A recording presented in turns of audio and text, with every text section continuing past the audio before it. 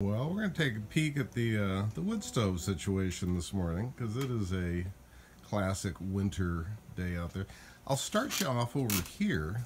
The gentleman who had this cabin before me built a wood box right here, built in the wall, nice 1/8" steel, and it goes all the way out. There's a matching door that opens into the garage where the firewood is stored.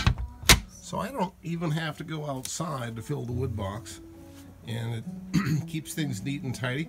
I've got a little splitting post here.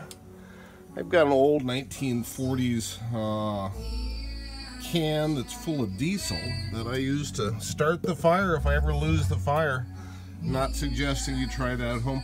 This is a thrift store find, and boy is it a sweetie. Forged fireplace shovel. Here's a just a simple poker that came again with the cabin.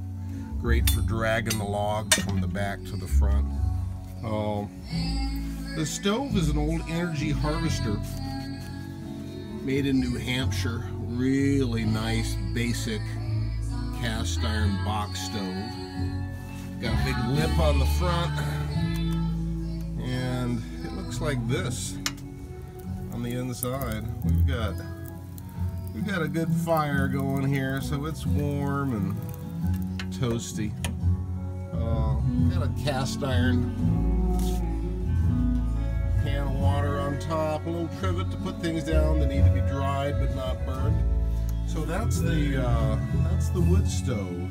And while we're here, just a little review. I've got too many books and not enough bookshelves, so they're kind of like leaking all over the place. Hope you guys are warm and comfy today in a way that is carbon neutral.